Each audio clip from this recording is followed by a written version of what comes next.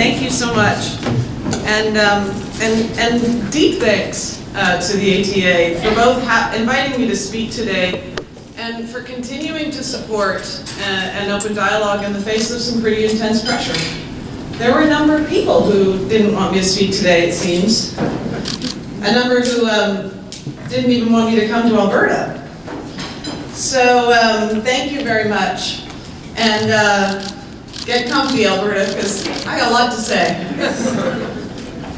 I'd like to begin by acknowledging and respecting that we're gathered here today on Treaty 6 territory, and specifically on the traditional territory of the Enoch Cree First Nations. So, it's been a really long month for me. You know, it's given that old saying, don't shoot the messenger, really a lot of new meaning and importance. The debate over this speech has revealed a very deep underbelly of fear, I think, in Alberta, for good reason. Change is hard. And in the climate era, there are no easy answers. Given the importance of oil and gas production to Alberta's economy, the fluctuation of price, the destabilizing impact of new technologies like electric cars and renewable energy, the growing opposition to new fossil fuel projects and infrastructure that's happening at home and around the world, it's no wonder that people are angry and scared. But vilifying each other, pointing fingers, ignoring global trends, it's not going to help us make a plan. We need a plan to ensure a strong economy in a changing world, to ensure resiliency in the face of a changing climate. And when we're at our best, we face these issues with an open mind. We listen to each other, we seek to understand, to bridge the divide. Instead, what we've seen in the last month is our elected decision makers whipping up hate, denial, defensiveness, and fear. But it's not just those who are responsible for the personal attacks who are to blame. Because I think what's happened is, faced with conflict over the Trans Mountain Pipeline, we've all retrenched. We've all moved backwards. And in the environmental community, we need to hold ourselves accountable too. We need to hold ourselves accountable to vilifying those who work in the oil industry, for not acknowledging that we have benefited and we all continue to benefit from oil, for not acknowledging how painful change is going to be, because it's not going to be easy. At the same time, many in government and industry need to be held accountable for trying to silence this debate, because we need it. We must have it. They need to be held accountable for playing on people's real fear about their livelihoods, their families, and for using that for political gain. That's not okay. We're better than this. Regardless of your opinion on the Trans Mountain Pipeline, on climate change, on the future of the energy industry, we're better than this. So I have been called a lot of things in the last month: an eco-terrorist. Try explaining that one to your kids. An enemy of the state, a traitor, a liar, an extremist, a scumbag. And that was the nice stuff that I could repeat in public. In reality, I'm a policy advisor to many different governments and corporations over the years, an author, an environmental advocate, but most importantly, a mom. And I worry every day about the safety of my children, of the world that this next generation is growing up in. The attacks on my character have been meant to drown out what I'm saying, to foment fear and anger in Alberta that paralyzes us from progress. That's not leadership. The hate is so thick that there can be no meaningful conversation about the future of energy policy, and that's why I'm so happy we're having this conversation today. I really enjoyed your speech, Chris, and I learned a lot. That's what we need to do. We're not going to agree on everything, but that's okay. That's how we learn. You know that as teachers. That's how we learn. We have these discussions, we face the issues, we learn, we move forward, we have dialogue. That's where we have to get to again.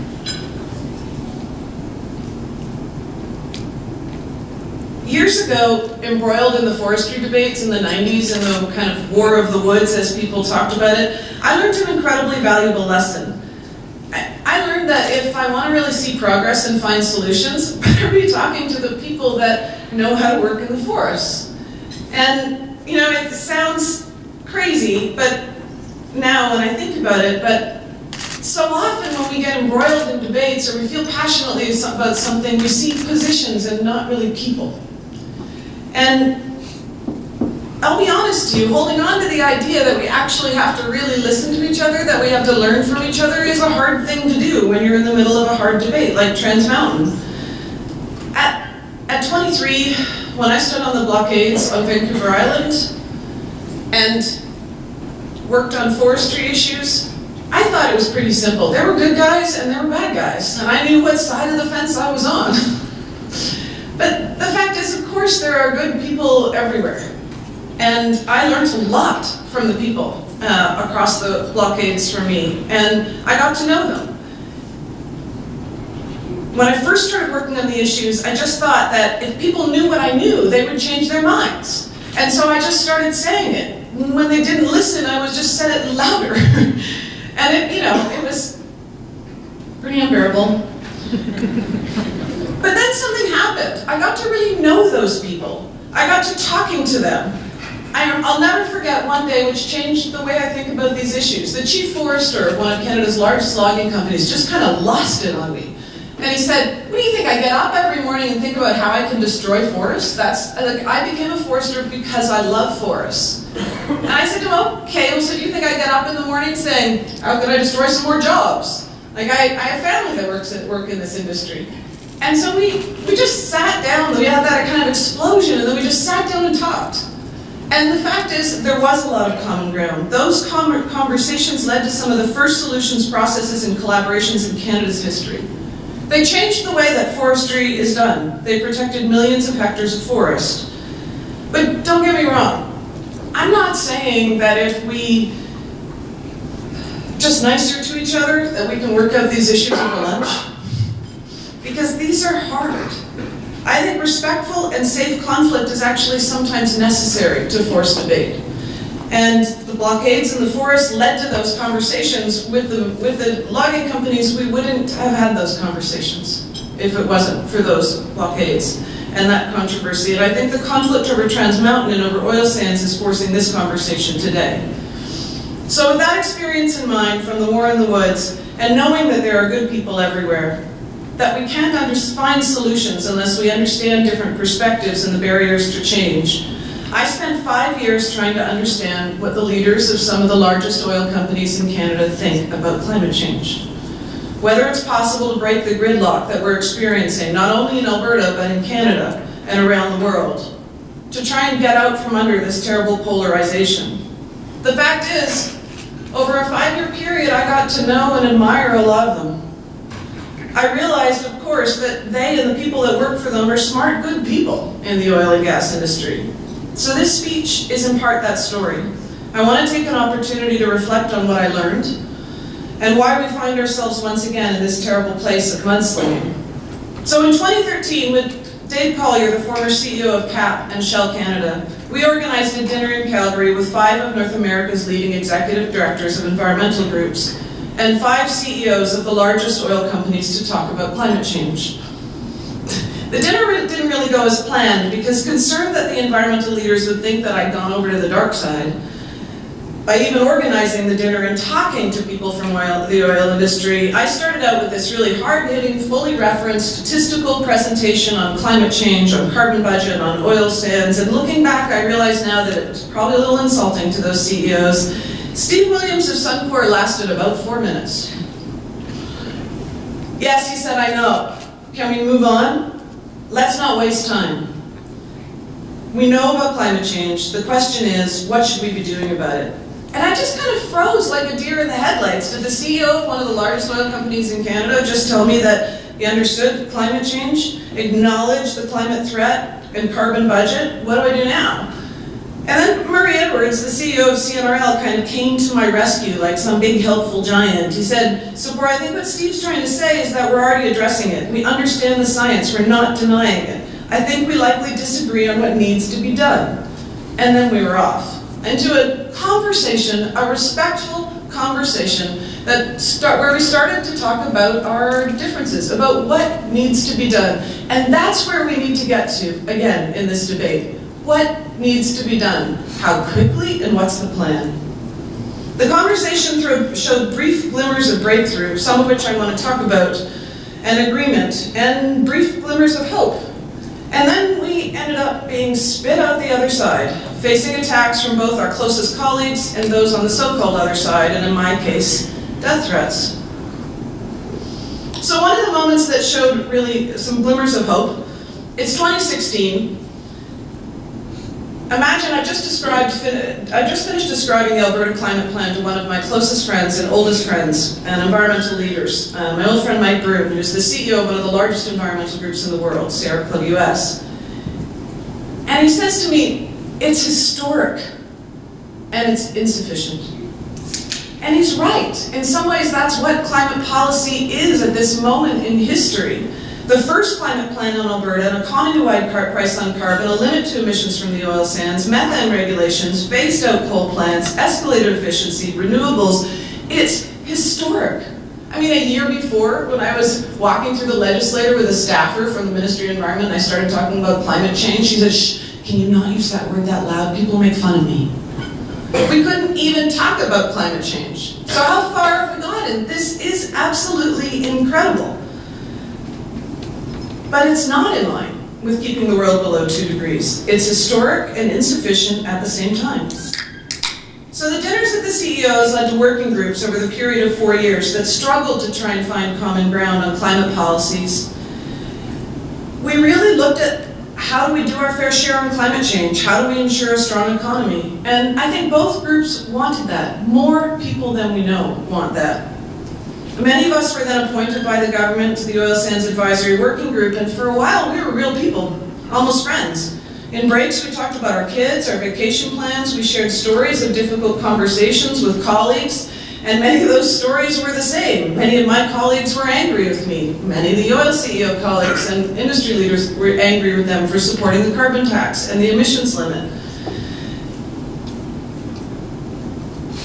The Oil Sands Working Group was successful.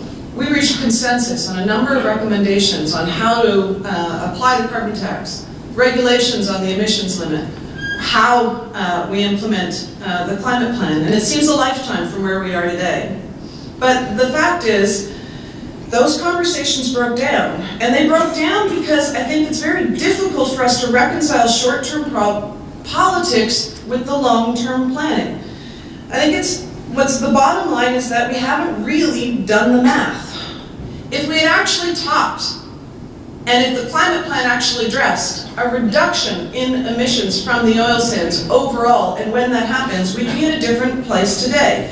If it actually met our climate aspirations at a national level, we'd be in a different place today. There were ups and downs in our work together, but really it broke down entirely when the Canadian Association of Petroleum Producers, of which these 5 companies were a part of, they had said they support the carbon tax because it helps to stimulate innovation, because it helps to ensure that our oil industry is cleaner and leading on these difficult issues. And then the Canadian Association of Petroleum Producers last year puts out a report attacking the carbon tax, attacking the climate plan, and none of them say a thing, even though they're standing on this stage. The carbon tax has again become a political football, an easy target for conservatives to fearmonger on price increases. And it seems that the oil industry has decided to play both sides of the fence. The fact is, I truly admire the spirit of innovation in Alberta and in many of the executives I had the pleasure of getting to know. But I remain convinced that they're ignoring the time frame that we have to make the changes that we need to make, not just for our safety, but also for a resilient economy and to ensure jobs in the future. The final nail in the coffin for our conversations came in the form of the Trans Mountain Kinder Morgan pipeline. Our disagreement over whether we need more pipeline capacity, whether the project is economically and environmentally responsible, and how to address the opposition from First Nations peoples, given both our government's commitment to truth and reconciliation, and both governments, the federal and the provincial, commitment to the United Nations Declaration on the Rights of Indigenous People. And now it's led to this angry, angry debate that really ignores what we're truly facing. I think we can't have a real debate unless we actually look at where are we today and how do we ensure that we have a strong economy. No one is saying shut down the oil and gas industry overnight. No one is saying buy more from other countries. What we're saying is right now it's big enough. And we're at a moment in history where we need to look at how cleaning it up. And we're at a moment in history when we need to look at how to diversify our economy to make sure that we have resilient and safe jobs in the future. So what's the global context? What are the trends and what do we need to know? What do we need to know? All of this, what's happening on climate change, became very clear to me the first time I went to the United Nations Climate Change Conference in Bali. I happened to be sitting on the plane beside the chief negotiator from Liberia. It just was a coincidence. And he started asking me, what's happening in your country and what's going on around climate change? I told him about the debates we have in Alberta around the oil sands, around new projects, around pipelines. I told him about the debates in Ontario over wind farms. And he turned to me and he said, that's so nice. That's so nice that you still have time for these debates. Because in my country, people are dying every day as a result of climate change, as a result of water and food scarcity. That was a long time ago. It was 2005. He sounded more like a mourner than a negotiator. And it was at that moment that I realized that climate change is not just an environmental issue, it's an economic issue, it's a human rights issue. We know now that climate change is the greatest threat humanity has ever faced, that more people lose their homes today as a result of climate change than war. It's no longer about what's happening in the future. It's about what's happening now. It's changing policy and investment around the world, and we have to talk about it. This year it was reported that we've experienced a dramatic increase in refugees over the last couple of years, 65 million people a year. In large part because of climate change, and we're not dealing with it well as a global community. UN representatives this year told the Security Council that water scarcity produced by climate change was driving a cycle of conflict in developing countries. That the dramatic increase in refugees is in part because of conflict and scarcity due to climate change. The most commonly estimated of total climate migrants is about 200 million by 2050. 200 million people. Simultaneously, by 2050, the Food and Agriculture Organization estimates food production will plummet. In Europe, many parts of Asia, and Africa, between 35 to 50%. Food costs globally are already increased and expecting to skyrocket. And this year, UN agencies told us that droughts and floods had reversed progress on global hunger and were driving food shortages and malnutrition to 10-year highs. Not addressing these issues is no longer an option. Because if we're unsuccessful at changing the trajectory of climate change, the trajectory of emissions from oil and gas and coal, then everything changes. Our daily life changes. So why is this happening? It's happening because global emissions have increased 70% since 1970, and they're literally trapped in our atmosphere, creating a blanket around the Earth. Since 1970, we're seeing a dramatic increase, a 50% increase in severity and frequency of violent storms. All that, and the planet has only warmed 1 degree. If the average temperature stabilizes between 1.5 and 2 degrees, then we can expect up to 2 billion people will face water shortages. Up to 30% of plant and animal species will risk extinction. So I'm sure you've heard about the new report from the Intergovernmental Panel on Climate Change. President Trump famously questioned the report last week, asking who drew it, as if it was drawn from friends. The IPCC is asked by governments around the world to summarize the state of knowledge. This one wasn't drawn. It was written by 91 leading scientists from 40 countries who together examined more than 6,000 studies. And it was reviewed and approved by 195 countries, including our own, including the United States. The report notes that we're already experiencing 1 degree of warming and catalogs the benefits to us if we can limit warming to 1.5 degrees, and it lays out pathways to doing that. I urge you, especially the teachers in the room, to download the summary and read it. Use it. What's critical in this conversation is that we're recognizing that climate impacts are worse than expected. We're facing huge human health impacts, erratic weather, dangerous heat waves, rising seas, and large-scale disruptions. Yet even with the commitments that the world made in Paris, even 3 years after Paris, current policies will lead us to a 3 to 4 degree warming. Far worse scenarios than we have ever really even talked about as a society. Far worse than the IPCC talked about. Often when I talk about climate change in Alberta, I hear the same refrains. It's not fair. We're only a small part of the problem. The problem is China and India, the US, not us. It's not fair that we're being targeted. If others continue to expand production of oil, we might as well. We have a right. We have a right to compete in the global marketplace. Fair. Climate change is not fair. It's not fair that vulnerable countries are starting to report spiraling rates of refugees and starvation. It's not fair to the reported the families of the 300,000 people who have lost their lives due to climate impacts this year. It's not fair to the families who've been fleeing fires and floods in Alberta or British Columbia or in fact around the world. And it's not fair that there are 100 companies that we now know from the Carbon Matrix report are responsible for 71% of historical emissions that get us to where we are today. 100 companies. It's not fair that 10% of the world's population, the world's richest, including Canadians, are responsible for 50% of emissions, yet the world's poorest bear the brunt of the impacts. And it's also not fair that some regions, like Alberta, have economies that are still so heavily dependent on fossil fuels that it makes building the new economy more difficult. You're right, it's not fair. But if there's one thing I think we could all agree with about Alberta, it's that Albertans are builders. Albertans are innovators. And that's what we're called to today. So this is what the international agreements are about. They're about trying to make a plan for what's fair, for each country to do its part. So I've heard repeatedly, as we heard this morning, that the world needs oil, we're going to use oil, others are producing it, why can't we? We will. We can produce it, and we will. No one is saying shut it down overnight, that it can or should be. But how much are we producing and for how long?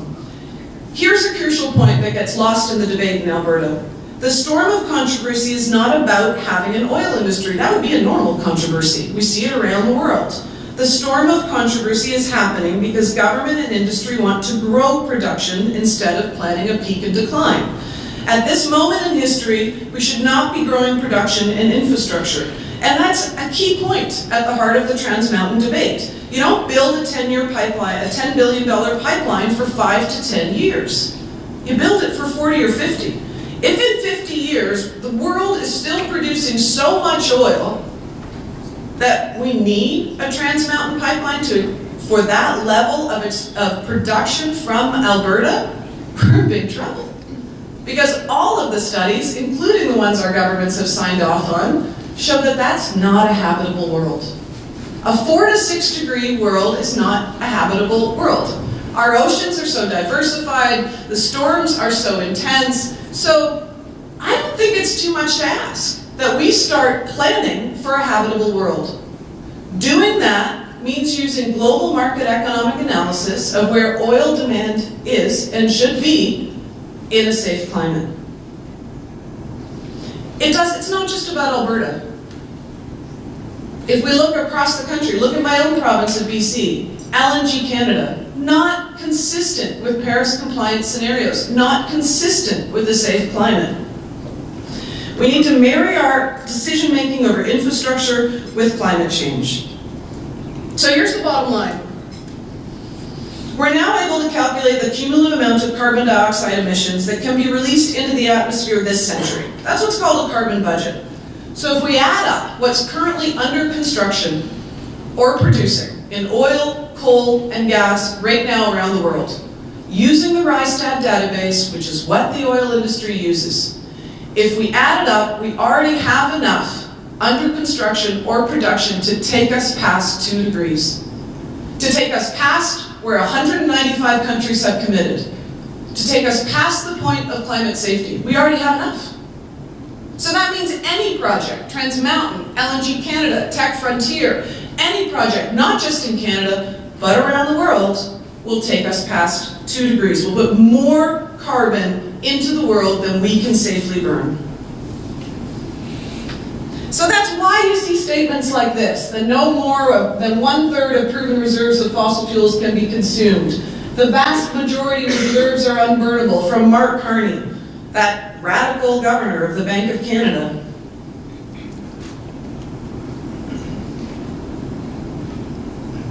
In June, a study in the journal Nature and Climate Change warned that plummeting renewable energy costs and rapidly rising investment in low-carbon technologies would turn trillions of dollars of fossil fuel projects into stranded assets, that it would trigger a global market economic crisis. So we need to start looking at what we're doing in Canada right now to ensure that we avoid that. These studies, here's the former President Barack Obama. If we're going to prevent large parts of this earth from becoming not only inhospitable but uninhabitable in our lifetimes, we're going to have to keep some fossil fuels in the ground.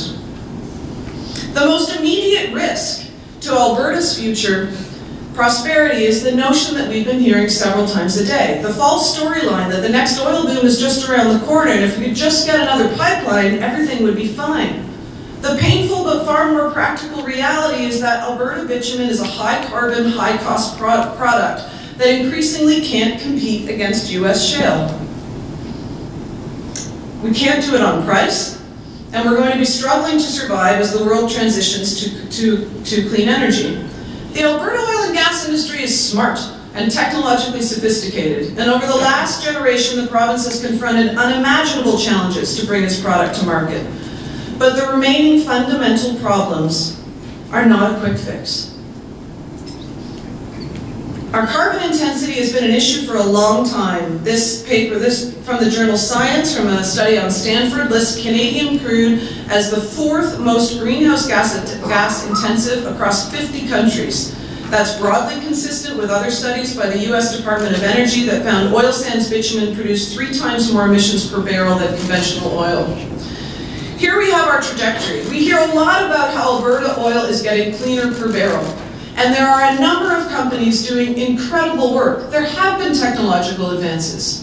But the fact is that we're not seeing it as an industry as a whole. And that's not any company's fault. That's not any individual's fault.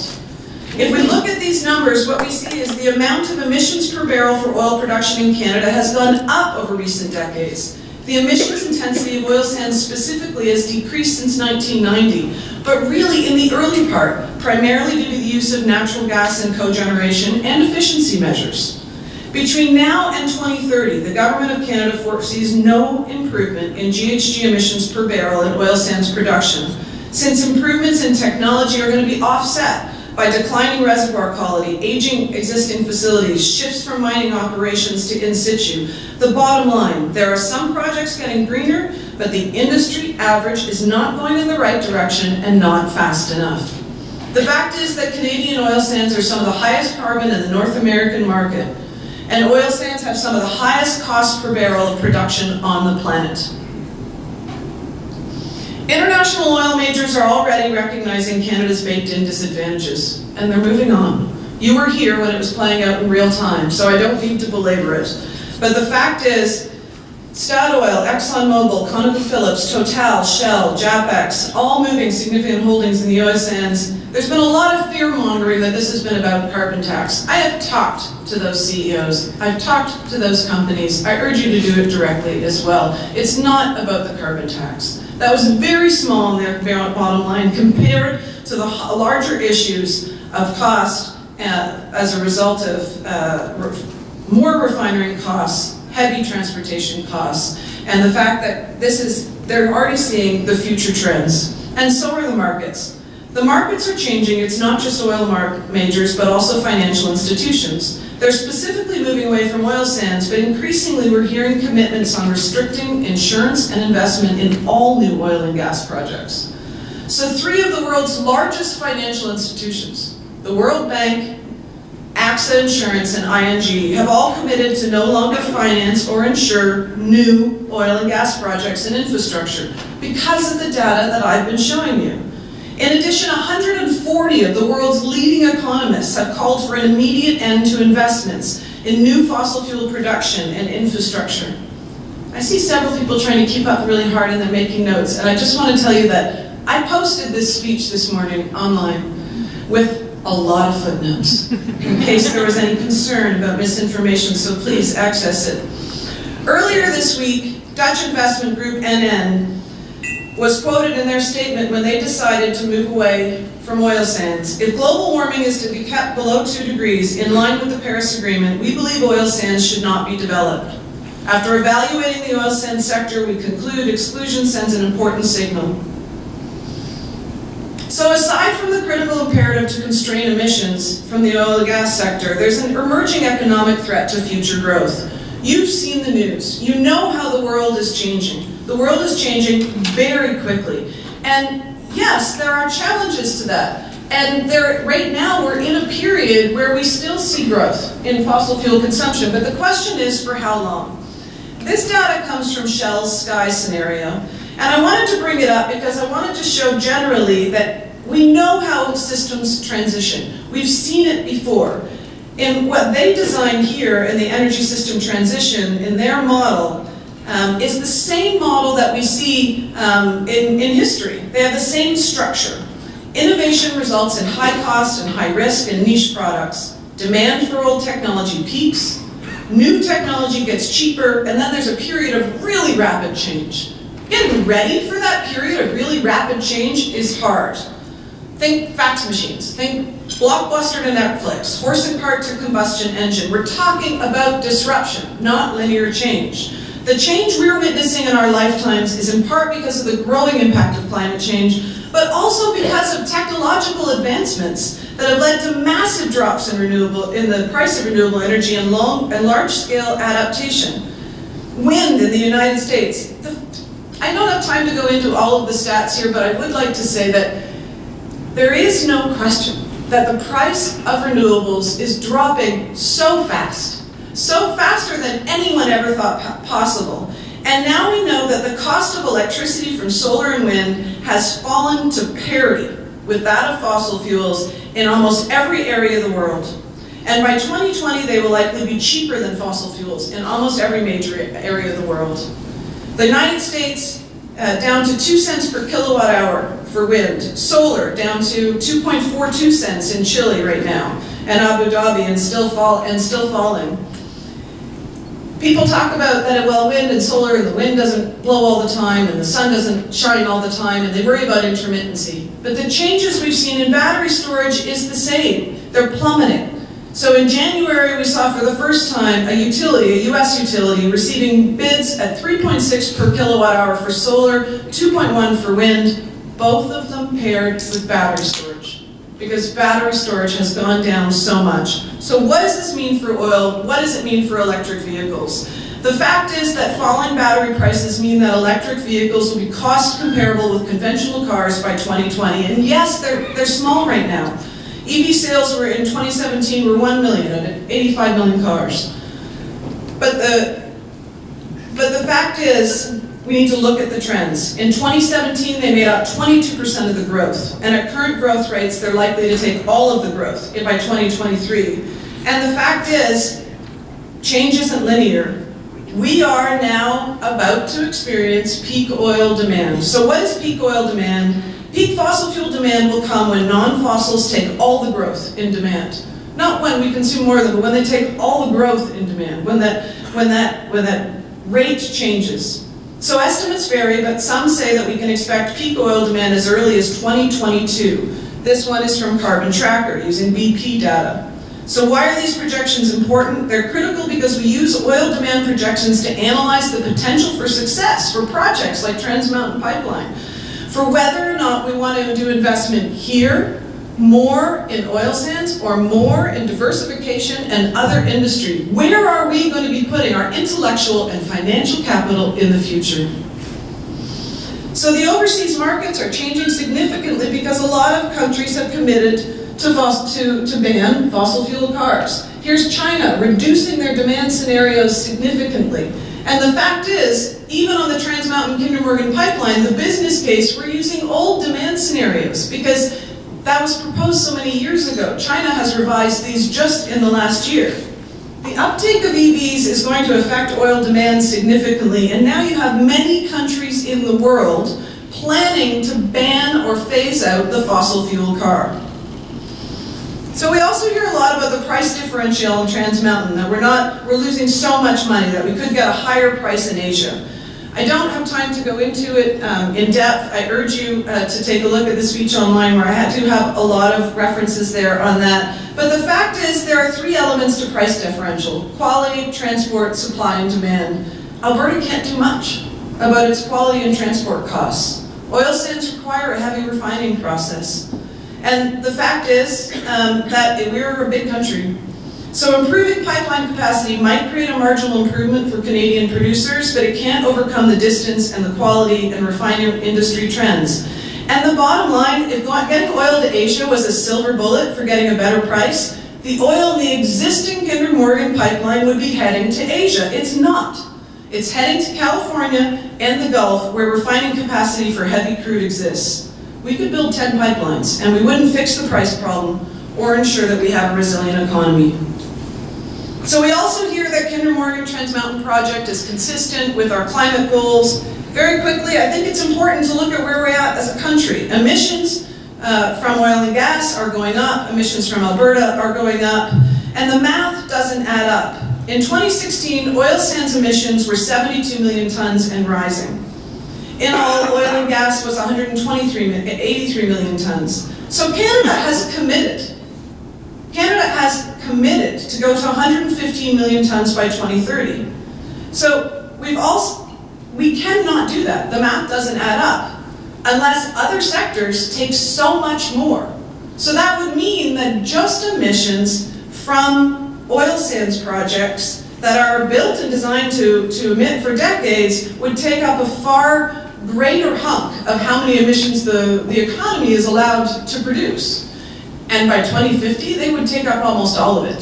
So that would mean we would have to ban all cars, we would have to have only electric renewable energy, and the whole rest of the economy and every other sector has to do more. One of the reasons I'm here today is to call for a plan. To call for a plan that actually ensures that we look at the math and what we've committed to do our fair share, and create a plan not for tomorrow, not for this election cycle, but for now until 2050. So we know what kind of infrastructure we want to build in this country. I want to end by a little bit on the Trans Mountain pipeline because here's the thing, I don't like jail. No one likes jail. Civil disobedience is a last resort, and in fact has been necessary throughout history at moments when our leaders fail us. When decisions are made that are not just, that are not towards the public good. The fact is, the people I know who have stood on the blockades this year, 250 people, and construction hasn't even started. 250 people who have been arrested, thousands and thousands who have protests. They're not foreign-funded radicals. This is homegrown. These are Burnaby residents. These are doctors, these are teachers, these are scientists who are standing there because the process was corrupt. You don't make project decisions and infrastructure decisions as a deal between Ottawa and Alberta, especially before you've looked at the environmental consequences and finished consultation with First Nations. Our Prime Minister said out and out that this was a deal he made before his own ministerial panel concluded the assessments. Many people were shut out of this process. The fact is, we're better than this. Meet Susan Lambert, the former president of the BC Teachers Federation, who has spent 7 days in jail. Meet Reverend Laurel Dykstra, Anglican Diocese from the New Westminster. Meet Tim Bray, the founder of one of Canada's largest software companies, who also works for Amazon. Meet Romilly Kavanagh, a pipeline engineer who used to work for Trans Mountain. These are not foreign-funded radicals. They're real people. They're real people who are standing up because this has become so much more than a pipeline. It's become about what economy we're going to build together in this country. It's about whether or not we're going to ensure our kids have a safe climate. It's about whether or not we're going to take advantage of the new marketplace and a new economy. It's about whether or not we really mean our commitment to reconciliation with Indigenous peoples. We hear a lot about how there's 150 nations. There's many nations who have supported the pipeline, and that's true, and that's their choice. 150 nations will be impacted by this project, only 42%. Over 100 nations have withheld consent. Though the point is not how many consent or don't. This isn't a voting process. Regardless of numbers, Indigenous rights, which include the use of territories to hunt and fish, are human rights. You don't get to support the rights of just some humans. The fact is, this is not about a veto. It's about redefining national interest and project approval in the era of reconciliation, so we listen, so we dialogue, and we make new choices. And then, of course, there's the court decision recently that agreed with that. There's the orcas and the fact that they're dying out. And even the NEB and Kinder Morgan have said that an increase, a 7-fold increase in tankers, that noise will be the end for them. This was a bad project that had a bad process. It's being sold as the holy grail to our future prosperity. It's simply not true, especially at a cost to taxpayers for $10 billion. $10 billion? A national housing strategy would cost $4 billion. For $10 billion, we could give clean drinking water to every First Nations community across the country with gold-plated taps. So, the fact is, we are living the tipping point. We are re-envisioning industrial society in our lifetimes. This stuff is hard, but it's also exciting. And we need to be ensured that Alberta and Canada are not left behind. So how do we do that? We do that by taking advantage of these trends. We do that by having a real conversation about the challenges that are in front of us. We do that by spending as much time, as much money, if not more, of our intellectual capital on agriculture, on tourism, on many other industries to ensure that we lift them up and diversify our economy. We will move to a low-carbon economy by design or default. If it's by default, there will be more casualties, more disruption.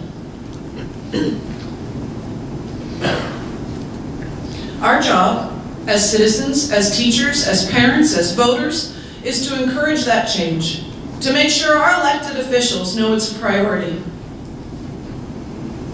There are moments in history when our politicians fail us, when the societal change that's required is too large, such a big shift that our laws have failed to keep up.